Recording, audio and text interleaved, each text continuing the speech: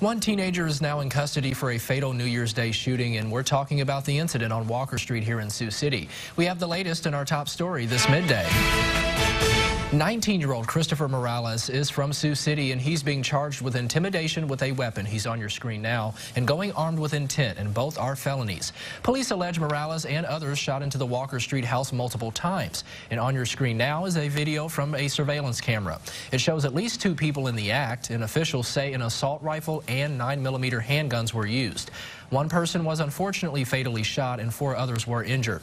Morales also forced someone into the house at gunpoint, and that's according to court documents.